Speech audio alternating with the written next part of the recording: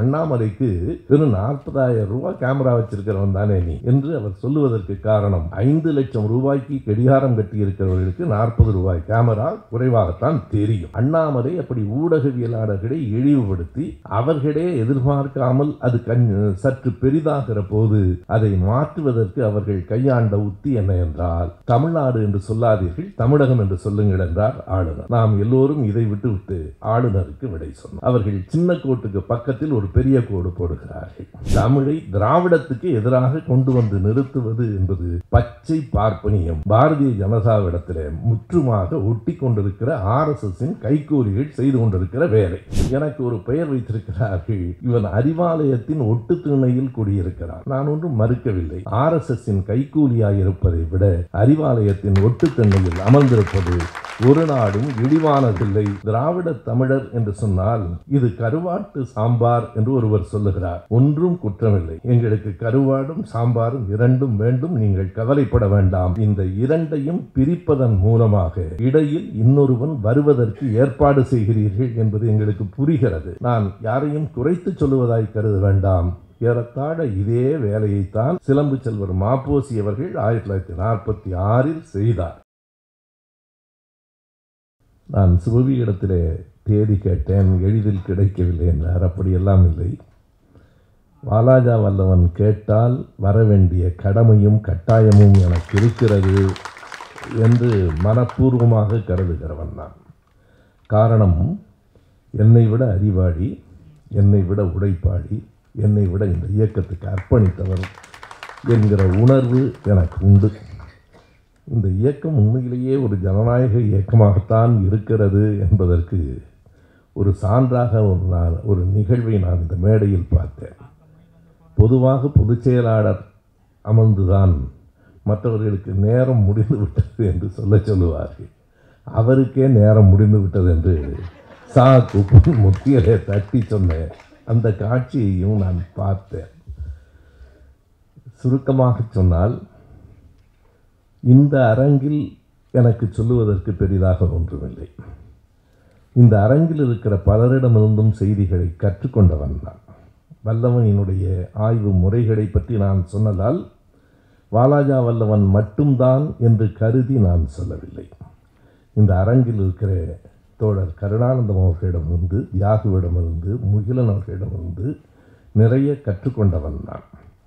என்னுடைய வேலை இங்கே கற்றுக்கொண்டவைகளை வெளியில் போய் சொல்லுவதும் பரப்புவதும் தான் எனக்கு வேலை.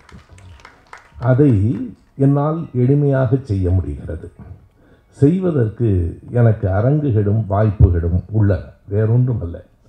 வேறு யாரும் செய்ய முடியாது என்பதல்ல. எனக்கு இதனை கொண்டு போய் கொட்டுவதற்கான தளங்கள் இருக்கின்றன.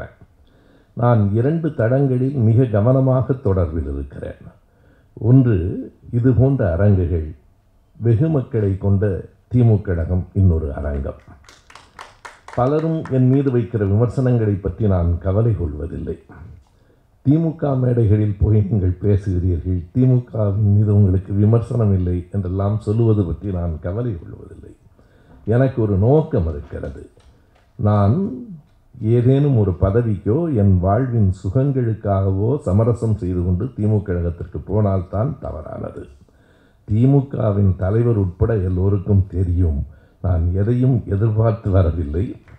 திமுக கழகத்தில் தான் வெகு மக்கள் இருக்கிறார்கள். திமுக கழக மேடைகளில் தான் இந்த கருத்துக்களை நான் விரிவாக சொல்ல வேண்டியிருக்கிறது. எனவே எங்கே பேச வேண்டுமோ அங்கே பேசாமல் நமக்குள் மட்டுமே பேசிக்கொண்டிருப்பதில் பயனில்லை என்று நான் தெளிவாக முடிவெடுத்துத்தான் எந்த விமர்சனம் குறித்தும் கவலை கொள்ளாமல் நான் தொடர்ந்து திமுக கழக மேடைகளில் நான் பேசி வருகிறேன்.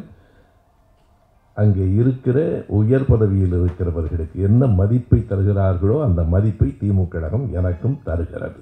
அது உண்மை. அதில் ஒன்றும் பதவிகளை தருகிறதா இல்லையா என்பதல்ல. வாஞ்சையோடு வரவேற்று எனக்கு மேடைகளை திமுக கழகம் தருகிறது. இந்த அரங்கிற்கு நான் வருகிற போது எனக்கு உண்மையாகவே மகிழ்ச்சி. தமிழரசு அவர்களை நான் தில்லியிலே பார்த்திருக்கிறேன். தில்லி தமிழ்ச்சங்கத்துக்கு போன போது என் அருமை நண்பர் மறைந்த மூர்த்தி அவர்களும் நம்முடைய தமிழரசு அவர்களும் மேடையில் நின்று என்னை வரவேற்றார்கள். மூர்த்தி ஒரு பெரிய அறிவாளி, நாம் இழந்துவிட்ட சொத்து அவர். எனவே மூர்த்தியினுடைய உரைகள் கேட்கிறவனுக்கு உணர்வு ஊட்டும். அந்த மூர்த்தி அவர்களையும் தமிழரசு அவர்களையும், இங்கே தமிழரசு அவர்கள் பெயர் சொன்ன போது என் விழிகள் அவரை தேடின. எனக்கு அடையாளம் தெரியவில்லை, பார்த்து பல ஆண்டுகள் ஆகிவிட்டன.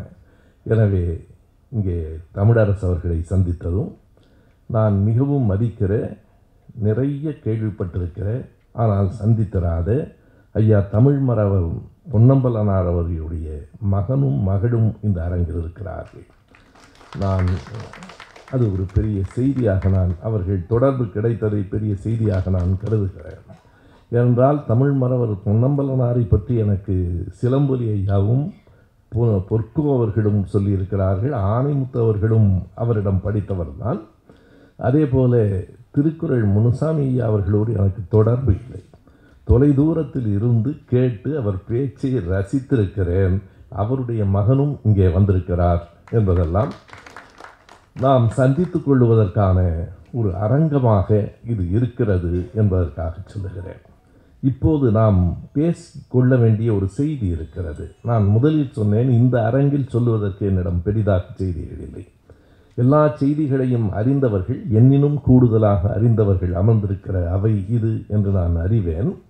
ஆனால் எது குறித்து நாம் பேச வேண்டுமென்றால், இந்த சிந்தனையாளன் மலரில் ஒரு கவிதையின் 4 வரிகளை மட்டும் நான் சொல்லுகிறேன்.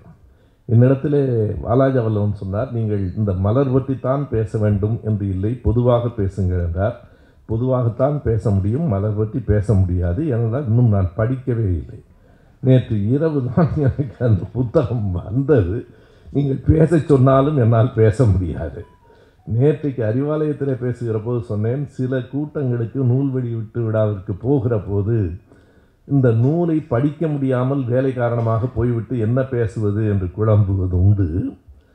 ஆனால் நேற்றைக்கு அந்த அரங்கில் வெளியிடப்பட்ட அந்த நூலை 1600 பக்கங்களையும் நான் படித்து விட்டேன். எனக்கு 15 நாட்களுக்கு முன்பே கொடுத்து விட்டார்கள், படித்து விட்டேன். ஆனால் 10 நிமிடங்களுக்குள் எப்படி பேசுவது என்று குழம்புகிறேன். முதலமைச்சர் இருக்கிறார், ஆசிரியர் இருக்கிறார், நான் அதிக நேரம் எடுத்துக்கொள்ள முடியாது. எனவே 10 நிமிடங்களில் தொட்டு பேசுகிறேன் என்றேன். வல்லவன், நீங்கள் பொதுவாக பேசலாம் என்றால் பொதுவாகத்தான் பேச முடியும். நான் இன்னமும் மலரை படிக்கவில்லை என்கிற உண்மையை ஒப்புக்கொள்கிறேன். கண்டிப்பாய் படித்து பயன்பெறுவேன் என்கிற உறுதியையும் தருகிறேன். நிச்சயமாக ஐயா ஆணைமுத்து அவர்களின் காலத்திலிருந்து இந்த பொங்கல் மலர் மிக பயனுள்ள கட்டுரைகளை கொண்ட ஒரு மலராக இருக்கும். அதில் வருகிற விளம்பரங்கள் வைப்புத் தொகையாக வைக்கப்பட்டு இந்த ஆண்டு முழுவதும் இயக்கத்தை நடத்துவதற்கு பயன்படும் என்று வல்லவன் சொன்னார். அது ஒரு பயன்பாடு. ஆனால் வெறுமனே விளம்பரங்களால் நிரப்பப்பட்டிருக்கிற மலர் இல்லை. உள்ளே இருக்கிற ஒவ்வொரு கட்டுரையும் ஆழமானது, நாம் அறிந்து தெரிய வேண்டியது. எனவே நான் படிக்காமல் வந்ததற்கு காரணம், அவரும் மிகுந்த சிரமத்திற்கு இடையில் நேற்று இரவுதான் தோழர் இக்லாஸ் இடத்துல அந்த மலரை கொடுத்து விட்டார்.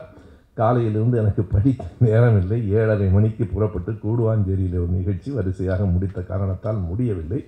படித்து கொள்ளலாம். நான் சொல்ல வருகிற செய்தி என்ன என்றால், இன்றைக்கு இருக்கிற நிலைமை எப்போதும் இருப்பதை விட கூடுதலாக கவலை தருவதாக இருக்கிறது. இதை நாம் உணர்ந்திருக்கிறோமா என்று எனக்கு தெரியவில்லை. இந்த அரங்கிலே இருக்கிற நாம் எல்லோரும் ஒருவரை ஒருவர் பார்த்து மகிழ்ந்து ஊக்கம் பெற்று செல்வதில் பயனில்லை. எதிரியை கொஞ்சம் குறைத்து மதிப்பிட்டு விடக்கூடாது என்பதை வெளிப்படையாக சொல்ல வேண்டிய கட்டாயம் நமக்கு வந்துவிட்டது. காரணம், அவர்களிடத்தில் லட்சம் கோடியில் பணம் கொட்டி கிடக்கிறது. ஒன்றிய அரசின் அதிகாரம் இருக்கிறது. எளிதாக அவர்களை நாம் எடை போட்டு விடக்கூடாது. என்று நமக்குள் ஏற்றத்தாழ்வில்லையோ, என்று நம் இழிவு போகுமோ, என்று நம்மவன் உய்வு அடைவானோ, அன்றுதான் நமக்கு அருமை பொங்கல் என்று பெருஞ்சித்திரனார் எழுதியிருக்கிறார். கண்ணு கெட்டிய தொலைவில் அந்த பொங்கல் நமக்கு இல்லை. நான் அதை கவலையோடு சொல்கிறேன். என்று நமக்குள் ஏற்றத்தாழ்வு போகும், என்று நம் மீதான இழிவுகள் போகும், என்று நம்மவர் உய்வு பெறுவார், அன்றுதான் நமக்கு பொங்கல் என்று சொன்னால் அந்த பொங்கல் இப்போதைக்கு கண்ணு கெட்டிய தொலைவில் நமக்கு இல்லை. நம்முடைய நோக்கம் பொங்கலை கொண்டாடுவதல்ல, பொங்கலின் பெயரால் அந்த சமத்துவத்தை கொண்டு வர எல்லா முயற்சிகளையும் முன்னெடுப்பது. இங்கே பல்வேறு விதமான திசை திருப்பல்கள் தொடர்ந்து நடக்கின்றன. அண்ணாமலை அவர்களினுடைய பேட்டியை பற்றி குறிப்பிட்டார்கள். இங்கே ஊடகவியல் நண்பர்கள் இருக்கிறார்கள், அவர்கள்தான் மக்களிடத்தில் கொண்டு போய் சேர்க்கிறவர்கள். இன்றைக்கு வலையொலி யூடியூப் என்பதுதான் நமக்கு கிடைத்திருக்கிற ஒரு பெரிய சாதனம். இங்கே பேசுகிற செய்திகள் போகும். ஆனால் அண்ணாமலைக்கு வெறும் 40,000 ரூபாய் கேமரா வச்சிருக்கிறவன் தானே நீ என்று அவர் சொல்லுவதற்கு காரணம், 5 லட்சம் ரூபாய்க்கு கடிகாரம் கட்டியிருக்கிறவர்களுக்கு 40 ரூபாய் கேமரா குறைவாகத்தான் தெரியும். ஆனால் நமக்கு இந்த ஊடகங்கள் பெரியது. ஏன் நான் இதை குறிப்பிடுகிறேன் என்றால், அண்ணாமலை அப்படி ஊடகவியலாளர்களை இழிவுபடுத்தி அவர்களே எதிர்பார்க்காமல் அது சற்று பெரிதாகிற போது அதை மாற்றுவதற்கு அவர்கள் கையாண்ட உத்தி என்ன என்றால், தமிழ்நாடு என்று சொல்லாதீர்கள், தமிழகம் என்று சொல்லுங்கள் என்றார் ஆளுநர். நாம் எல்லோரும் இதை விட்டுவிட்டு ஆளுநருக்கு விடை சொன்னோம். ஆளுநருக்கு விடை சொல்லித்தான் ஆக வேண்டும், வேறு வழி இல்லை. அவர்கள் சின்ன கோட்டுக்கு பக்கத்தில் ஒரு பெரிய கோடு போடுகிறார்கள். எனவே உங்கள் கவனம், உங்கள் எதிர்ப்பு எல்லாம் இந்த அண்ணாமலையினுடைய ஊடகவியலாளர்கள் பேட்டி பற்றி அல்லாமல் முற்றும் முழுக்க ஆளுநரின் உரை பற்றி போகிறது. இது தொடர்ந்து நடக்கிறது. அதே மாதிரி தான் இங்கே பேசுகிற போது நம்முடைய தமிழரசு அவர்கள் சொன்னார்கள், சனாதனமா சமத்துவமா என்பதுதான் இங்கே இருக்கிற போராட்டம். அதுதான் உண்மையாகும். இங்கே நடந்து கொண்டிருக்கிற போராட்டம் என்பது சமூக நீதியா மனு நீதியா என்கிற ஒன்றுதான். ஆனால் அது எப்படி திசை திருப்பப்படுகிறது? மிக கவனமாக பாருங்கள். நீங்கள் சனாதனத்துக்கும் சமத்துவத்துக்கும் எதிரான போராட்டத்தை தமிழுக்கும் திராவிடத்துக்கும் எதிரான போராட்டமாக திட்டமிட்டு மாற்றுகிறார்கள். திரும்ப திரும்ப தமிழை திராவிடத்துக்கு எதிராக கொண்டு வந்து நிறுத்துவது, தமிழை சமஸ்கிருதத்துக்கு எதிராக அல்ல, தமிழை வட இந்தியர்களுக்கு எதிராக அல்ல, தமிழை பார்ப்பனர்களுக்கு எதிராக அல்ல, தமிழை திராவிடத்துக்கு எதிராக கொண்டு வந்து நிறுத்துவது என்பது பச்சை பார்ப்பனியம். பாரதிய ஜனதாவிடத்தில் முற்றுமாக ஒட்டி கொண்டிருக்கிற RSSின் கைக்கூலிகள் செய்து கொண்டிருக்கிற வேலை. இதை நாம் அம்பலப்படுத்தியாக வேண்டும். இதை சொல்லுகிற போது திமுக கழகத்திற்கு ஆதரவாக நான் இருக்கிறேன். ஆதரவாக என்ன, நான் திமுக கழகத்தின் ஒரு உறுப்பினரை போலத்தான் செயல்படுகிறேன். திமுக கழகத்தின் கிளைக்கழகமாகத்தான் நாங்கள் செயல்படுகிறோம். காரணம், திமுக கழகம்தான் இன்றைக்கு எதிரியை எதிர்த்து நிற்க முடியும் என்று நாங்கள் 100க்கு 100 நம்புகிறோம். அறிவாளிகள் வேண்டும். அறிவாளிகளால் மட்டுமே தேர்தலில் எல்லாம் வெற்றி பெற்றுவிட முடியாது. வெகுமக்களை நாம் வென்றெடுக்க வேண்டுமென்றால் திமுக கழகம்தான். அப்படியானால் வெகுமக்கள் கோயிலுக்கு போகிறார்களே, அவர்களுக்கே அந்த குழப்பம் இருக்கிறது. அவர்களே எழுதுகிறார்கள், என்னடா கூட்டம் கூட்டமாக கோயிலுக்கு போகிறீர்கள், ஓட்டு போடும்போது உதயசூரியனுக்கு போடுகிறீர்கள், என்ன டிசைன் நீங்கள் என்று அவர்கள் எழுதியிருக்கிறார்கள். எங்கள் டிசைன் என்ன என்று உனக்கு சாகும் வரை புரிய போவதில்லை. தமிழ்நாட்டினுடைய இந்த வடிவமைப்பு தான் காப்பாற்றி கொண்டிருக்கிறது. ஆனால் காலகாலத்திற்கும் இதுவே நடக்கும் என்று நாம் நம்பிவிடக்கூடாது.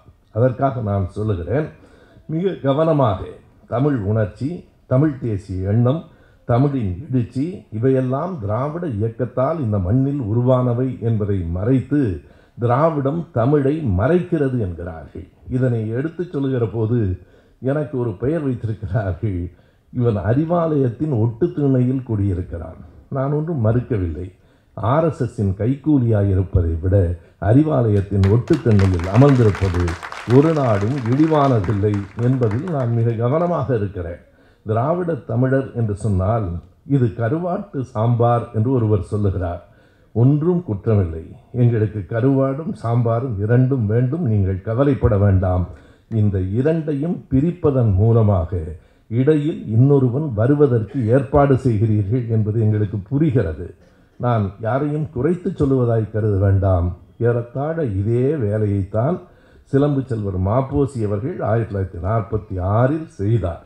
மாப்போசி செய்த வேலைகளை வாலாஜா வல்லவனை விட ஆதாரத்தோடு யாராலும் விளக்க முடியாது. உண்மையாக சொல்லுகிறேன், அத்தனை செங்கோல் ஏடுகளையும் எனக்கு தெரிந்த அவ்வளவு செங்கோல் ஏடுகளை 2 பேர் மட்டும்தான் படித்திருப்பார்கள். ஒருவர் மாப்போசி, இன்னொருவர் வாலாஜா வல்லவன். 2 பேர் அவ்வளவு செங்கோல் இதழ்களை வேறு யாரும் படித்திருப்பார்களா என்று எனக்கு தெரியவில்லை. இப்போது அவர் கையில் அனைத்தையும் வைத்திருக்கிறார். அவர் சொல்லுகிற அந்த செய்திகள், என் குடும்பம் பற்றி அவர் சொன்ன போதெல்லாம் சில செய்திகள் எனக்கு தெரியும். அவர் வை சண்முகம் என்று திரும்ப திரும்ப சொன்னது, அந்த பகுதியில் அவரை வைசு சண்முகம் என்று சொல்லுவார்கள். அவருடைய பேத்தி தான் என்னுடைய அண்ணி. அது இன்னொரு விதத்தில் அவர் ஒரு பெண் கையில் தாலியை வைத்துக்கொண்டு அவன் கட்டினால் நானும் கட்டுவேன் என்று சொன்னது என் அண்ணியினுடைய அத்தை. அது பார்வதி. அந்த குடும்பத்தில் நடந்த செய்திகள் தான். எங்களுக்கு அண்ணன் எஸ்பி முத்துராமன் அவர்களுக்கு மூத்தவர் ஒருவர் இருந்தார். அவருடைய பெயர் லெனின் என்று தெரியும். எப்போது பிறந்தார் என்று எங்கள் குடும்பத்திலேயே யாருக்கும் தெரியாது. அந்த காலத்தில் அந்த தேதியெல்லாம் சரியாக தெரியாது. நான் பெரியார் திடலில் அமர்ந்து பழைய ஏடுகளை புரட்டி கொண்டிருந்தேன். நான் வேறு நோக்கத்துக்காக புரட்டினேன். குடியரசு ஏட்டில் முதலாக கம்யூனிஸ்ட் கட்சி அறிக்கை மொழிபெயர்த்து வெளியிடப்பட்டது. அது எப்போது என்று நான் தேடினேன். பலரும் ஒரு பொதுவுடைமை கட்சி கூட்டத்தில் சொன்னார்கள், பெரியார் சோவியத்துக்கு போய் வந்த பிறகுதான் அந்த உணர்வை பெற்றார் என்று. நான் அப்படி கருதவில்லை. நான் தேடி பார்த்து எடுத்து விட்டேன்.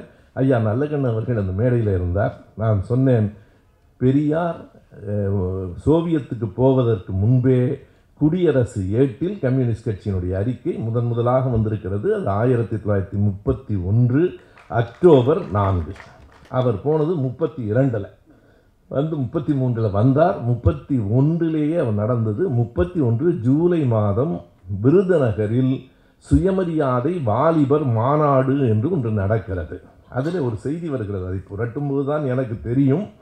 சுயமரியாதை வாலிபர் மாநாட்டில் மகளிர் அரங்கத்துக்கு தலைமை வகித்து சிறுமி விசாலாட்சி ஆற்றிய உரை என்று இருக்கிறது. அந்த சிறுமி விசாலாட்சி என்னுடைய அம்மா. அதாவது அப்போது 11 வயது 12 வயதாகத்தான் இருக்கலாம். அப்போது அவர் ஆற்றிய உரை. இவற்றையெல்லாம் நான் என் குடும்ப செய்திக்காக தேடவே இல்லை. நான் இந்த கம்யூனிஸ்ட் கட்சி அறிக்கை எப்போது வந்தது என்று தேடிக்கொண்டே வருகிற போது தெரியாமல் சோவியத்துக்கு போய் வந்த பிறகுதான் அது நிகழ்ந்திருக்க கூடும் என்று 33 வந்ததுனாலே 34வது ஆண்டு செய்தித்தாளை தேடினால் ராமசுப்பையா விசாலாட்சி தம்பதியினருக்கு லெனின் என்று ஒரு குழந்தை பிறந்திருக்கிறது என்கிற செய்தி அப்போதுதான் கிடைத்து, நான் எங்கள் குடும்பத்திலேயே எல்லாருக்கும் அப்போதுதான் சொன்னேன், உனக்கு எப்படி தெரியும் என்றார்கள். பெரியார் எழுதியிருக்கிறார். வேறு யாரையும் விட அவர்தான் அந்த பெயரையும் வைத்திருக்கிறார். லெனின் என்று பெயர் வைத்திருக்கிறார். நான் என் மகனுக்கு லெனின் என்று பெயர் வைத்தது பிற்காலத்தில். அது கம்யூனிஸ்ட் கட்சியை பற்றி அப்போதுதான் நான் அறிந்து கொள்ள தொடங்கிய காலம். எதற்கு நான் குறிப்பிடுகிறேன் என்றால், இப்படி பழைய ஏடுகளை சான்றுகளோடு தேடி தருவதற்கு கூட இன்றைக்கு ஆள் இல்லை. சரியாக சொன்னால், அப்படியானால் ஏன் பாலாஜா வல்லவன் திமுக கழகத்திற்கு நேரடியாக வந்துவிடக்கூடாது? இந்த வேலையை செய்வதற்கு ஆள் வேண்டும். இந்த வேலையை அர்ப்பணிப்போடு எல்லோரும் செய்துவிட முடியாது. அதை கொண்டு போய் சேர்ப்பதற்கு நான் இருக்கிறேன், நீங்கள் கவலைப்பட வேண்டாம். எந்த செய்தியையும் எளிமையாக அங்கு இருக்கிற வெகு மக்களிடத்திலும் கொண்டு போய் நாம் சொல்ல வேண்டும். இன்றைக்கு திமுக கழகத்தை காப்பாற்ற வேண்டும் என்று நான் கருதுவது, திமுக கழகத்தை வலிமைப்படுத்த வேண்டும் என்று கருதுவது திமுகவிற்காக இல்லை, தமிழ்நாட்டுக்காக, இந்த நாட்டினுடைய எதிர்காலத்துக்காக. வெகு மக்கள் இல்லாத இயக்கத்தை வைத்துக்கொண்டு எதிரியை வீழ்த்தவே முடியாது. நாம் அதை அடிப்படையாக கொள்ள வேண்டும். அதே நேரத்தில் வெறும் வெகுமக்கள் இயக்கம் போதுமா என்றால் போதாது. அறிவாளிகளின் அரங்கமும் வேண்டும். இரண்டும் தனித்தனியாக கூட இருக்கட்டும், இணைப்பதற்கு என்னை போன்றவர்களும் வேண்டும் என்று புரிந்து அந்த வேலையை நான் செய்து கொண்டிருக்கிறேன். ஆனாலும் ஒரு கவலையோடு தான் இப்போது செய்கிறேன். பழைய நேரத்தை விட இப்போது யாரோ பேசுகிற போது மிகச் சரியாக சொன்னார்கள், காரிருள் கவிழும் நேரம் என்று. காரிருள் கவிழ்ந்து கொண்டிருக்கிற நேரத்தில் நாம் நின்று கொண்டிருக்கிறோம். நண்பர் ஆர் ஆசா அவர்களோடு அன்றைக்கு பேசி கொண்டிருக்கிற போது ஒரு செய்தியை சொன்னார், அதிர்ச்சியாக இருந்தது. இந்த நடப்பு தொடரில் 2 தீர்மானங்களை கொண்டு வரப்போகிறார்கள், அது எனக்கு தெரியும். அதாவது மதமாற்ற தடை சட்டம் என்பதையும் பொது சிவில் கோட் என்கிற யூனிஃபார்ம் சிவில் கோட், பொது சிவில் உரிமை சட்டம் என்பதையும் கொண்டு வரப்போகிறார்கள். இன்னொன்றையும் தனிநபர் மசோதாவாக கொண்டு வர முயற்சி நடக்கிறது என்கிற செய்தியை சொன்னார். என்ன செய்கிறார்கள் பாருங்கள். அவர்களுக்கு அங்கே பெரும்பான்மை இருக்கிறது. இருந்தாலும் ஏன் தனிநபர் மசோதா கொண்டு வருகிறார்கள்? நாங்கள் செய்யவில்லை, யாரோ ஒருவர் கொண்டு வந்தார், அது நாடாளுமன்றத்தில் நிறைவேறிவிட்டது என்று சொல்லுவதற்காக அந்த தனிநபர், இதுவும் மதமாற்ற தடை சட்டம் தனிநபர் மசோதாவாகத்தான் வந்திருக்கிறது. அது வேறொன்றுமல்ல, சிறுபான்மையினரை குறிவைத்து அழிக்கிற திட்டம். நான் வெளிப்படையாக சொல்லுகிறேன். அடுத்ததாக அவர்கள் தனிநபர் மசோதாவாக கொண்டு வர இருக்கிற திட்டம் என்று சொல்லப்படுவது சமஸ்கிருதம் இஸ் ராஷ்டிர பாஷா. இன்று வரையில் மிக சரியாக யாரோ சொன்னார்கள், இந்தியாவின் தேசிய மொழி எது? இந்திய அரசமைப்பு சட்டப்படி அப்படி எதுவும் இல்லை. இந்தியாவின் அஃபிஷியல் லாங்குவேஜ் என்பது நேஷனல் லாங்குவேஜ் ஆகாது. அது ஆட்சி முடிய என்று வேண்டுமானாலும் சொல்லுங்கள். ஐயா முகிலன் போன்றவர்கள், தியாகு போன்றவர்கள் எல்லோரும் இருக்கிறார்கள். ஆனால் அந்த பிரிவுக்கே என்ன தலைப்பிடப்பட்டிருக்கிறது? நேஷனல் லாங்குவேஜ் என்று அல்ல. நான் சொல்வது இந்திய அரசமைப்பு சட்டத்தை லாங்குவேஜஸ் என்று தான் இருக்கிறது. லாங்குவேஜஸ், மொழிகள்.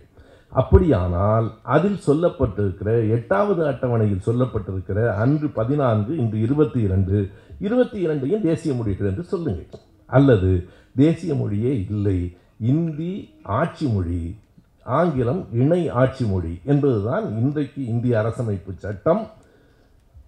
சமஸ்கிருதம் ராஷ்டிரபாஷா என்று ஒரு தனிநபர் தீர்மானத்தை அவர்கள் கொண்டு வர முயற்சி செய்வது இந்த தொடரிலேயே வென்றுவிடலாம் என்பதற்காக இல்லை. ஒன்றை கவனத்தில் வையுங்கள். அவர்கள் சில செய்திகளை தொடர்ந்து சொல்லிக்கொண்டே இருப்பார்கள், ஒரு கட்டத்தில் நிறைவேற்றுவார்கள். பாபர் மசூதி இடிக்கப்பட்டது ஒரே நாளில் அல்ல.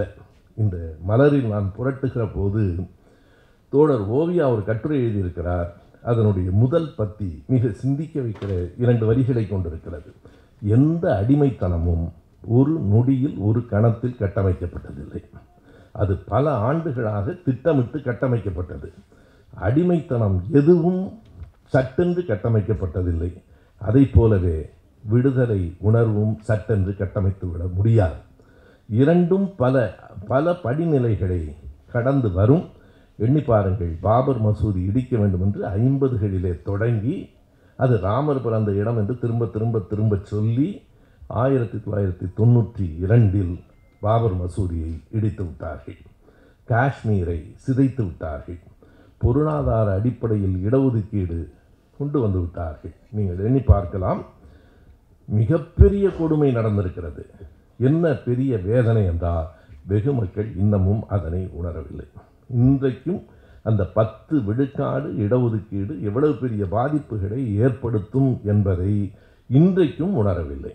நான் பார்க்கிறேன். பொதுவாக சாதி சங்கங்கள் கூட பேசுகிற போது வல்லவன் சொன்னார் இல்லையா, நாம் சத்திரியராக இருந்தால் என்ன, வெங்காயமாக இருந்தால் என்ன, உன்னுடைய உரிமைகளை நீ இழந்து கொண்டிருக்கிறாய். ஒரு படத்தில் ஒரு உரையாடல் வரும், நான் தான் கோபாலகிருஷ்ணன்றேன், எல்லா பையனும் ஜப்பானின்னு தான் சொல்கிறான். நாம் தான் சத்திரியர் வைசியர்லாம் பேசுகிறோம், சட்டப்படி சூத்திரனாகத்தான் இருக்கிறோம். அந்த இடிவு துடைக்கப்படவே இல்லை. அதை உணரல நாம். ஆகினால அந்த 10 விழுக்காடு இடஒதுக்கீடு என்பது மிகப்பெரிய மாற்றத்தை ஏற்படுத்திவிடும். ஒரு 2 செய்தியை நான் சொல்லுகிறேன். இது அரசு குறிப்பிலிருந்து நான் சொல்லுகிறேன். கடந்த ஆகஸ்ட் மாதம் 8ஆம் தேதி 2022 ஆகஸ்ட் 8, 9ஆம் தேதி நாளேட்டில் வந்திருக்கு. தயவுசெய்து நீங்கள் சரிபார்த்து கொள்ளுங்கள்.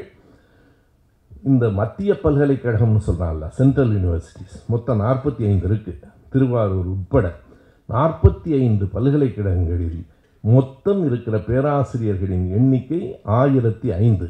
ஷஃபிகுர் ரஹ்மான் என்கிற நாடாளுமன்ற உறுப்பினர் ஒரு கேள்வி கேட்கிறார். இந்த 1005 பேராசிரியர்களில் இடஒதுக்கீட்டில் வந்தவர்கள் எவ்வளவு பேர், ஓபிசி எஸ்சி எஸ்டியில் வந்தவர்கள் எவ்வளவு பேர், ரைட் இன்ஃபர்மேஷன் ஆக்டில் போட்டு அவர் வைச்சிட்டு நாடாளுமன்றத்திலும் கேட்கிறார். நாடாளுமன்றத்தில் கடந்த ஆகஸ்ட் 8ஆம் தேதி சொல்லப்பட்ட பதில், 1005 பேராசிரியர்களில் வெறும் 141 பேர் மட்டுமே ஓபிசி எஸ்சி எஸ்டி, மற்ற எல்லாரும் ஓப்பன் கேட்டகரி. 864 பேர் ஓப்பன் கேட்டகரின்னு சொன்னால் இது ஒரு தேசமாக நான் கேட்குறேன். இங்கே சமூக நீதியாக இருக்குது. 1005 864 பேர் அவர்களாகவே இருக்கிறார்கள். எதற்கு காத்திருக்கிறார்கள் என்றால் நண்பர்களே, 2024 தேர்தல் என்பது நான் பேசுகிற ஒவ்வொரு கூட்டத்திலும் சொல்லுகிறேன், அந்த தேர்தல் யார் வெற்றி பெறுவது என்பதை தீர்மானிப்பதற்காக நடத்தப்படுகிற தேர்தல் இல்லை. இனி இந்தியாவுக்கு தேர்தல் வேண்டுமா வேண்டாமா என்பதை முடிவு செய்வதற்கான தேர்தல். 2024 நாம் ஏமாந்தால் எப்படி ஹிட்லர் தேர்ந்தெடுக்கப்பட்ட பிறகு அடுத்த 2 தலைமுறை ஜெர்மானியர்களால் தேர்தலையே பார்க்க முடியவில்லையோ, இந்தியாவில் தேர்தலை பார்க்க முடியாது. எனவே இதில் சிறுபான்மை பெரும்பான்மை என்பதெல்லாம் அல்ல, ஜனநாயகமா சர்வாதிகாரமா என்கிற 2 கேள்வி.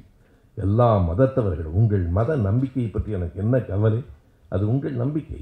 நீங்கள் அல்லாவை நம்பலாம், அவர் இயேசுவை நம்பலாம், இவர் விநாயகரை நம்பலாம், நான் யாரையும் நம்பாமல் இருக்கலாம், ஆனால் நம் எதிர்காலத்தில் நம் பிள்ளைகளின் எதிர்காலத்தை நம்ப வேண்டுமா இல்லையா? நம் பிள்ளைகளுக்கு எதிர்காலம் என்று ஒன்று இந்த மண்ணில் வேண்டுமென்றால், நான் இப்போது பேசுவது தேர்தல் அரசியலா? ஆம், தேர்தல் அரசியல் தான். இதில் என்ன பெரிய மாற்றம் இருக்கிறது? இந்த தேர்தல் அரசியலில் தோற்று போனால் நாம் வேறு எந்த வேலையும் செய்ய முடியாது. நமக்குள்ளான விமர்சனங்களை எல்லாம் எப்போது வேண்டுமானாலும் வைத்துக்கொள்ளலாம். மிக தெளிவாக நான் தமிழ்நாட்டை பொறுத்தளவு சொல்லுகிறேன், தமிழ்நாட்டை திராவிடம்தான் காத்து நிற்கிறது. அது ஒன்றும் மாற்று கருத்தே கிடையாது. அவர் சொன்னார் இல்லையா, பெரியார் சம உரிமை கழகமே போதும் என்று. ஏனென்றால் அது மார்க்சியத்தின் மீதோ அம்பேத்கரியத்தின் மீதோ இருக்கிற கோபம் அல்ல, ஒரு ஒருங்கிணைக்கிற முயற்சி. ஒரு இடத்தில் கொண்டு வந்து நிறுத்தி எல்லா சக்திகளையும் இணைத்து நாம் யாரை வீழ்த்த வேண்டும் என்கிற தெளிவை பெற வேண்டும். சிந்தனையாளன் போன்ற அமைப்புகள் அதற்கான அறிவு முயற்சிகளை நீங்கள் தொடர்ந்து செய்ய வேண்டும்.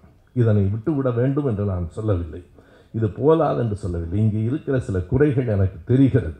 இங்கே இருக்கிறவர்களில் 50 வயதுக்கு குறைவானவர்கள் 40 வயதுக்கு குறைவானவர்களை தேடித்தான் பார்க்க வேண்டும் என்பது நம்முடைய பலவீனம்.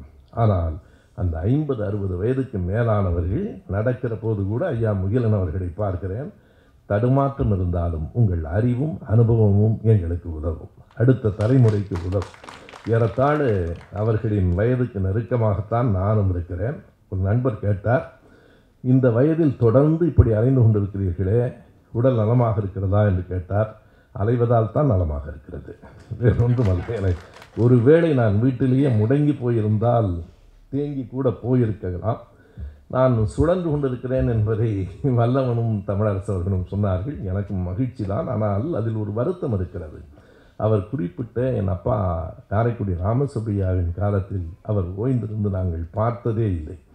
அவரை சுழற்றியது திராவிட இயக்க உணர்வு, என்னை சுழற்றுவது இன எதிரிகளினுடைய மோச வலை. எனவே நாம் இனி சுற்றாமல் சுழலாமல் இருக்கக்கூடாது என்கிற காரணத்தால் தொடர்ந்து சுற்றி கொண்டிருக்கிறேன். உடல்நல பாதிப்புகள் வரலாம், ஆனால் ஒரு தேசமே பாதிக்கப்படுகிற கட்டத்தில் இருக்கிறது.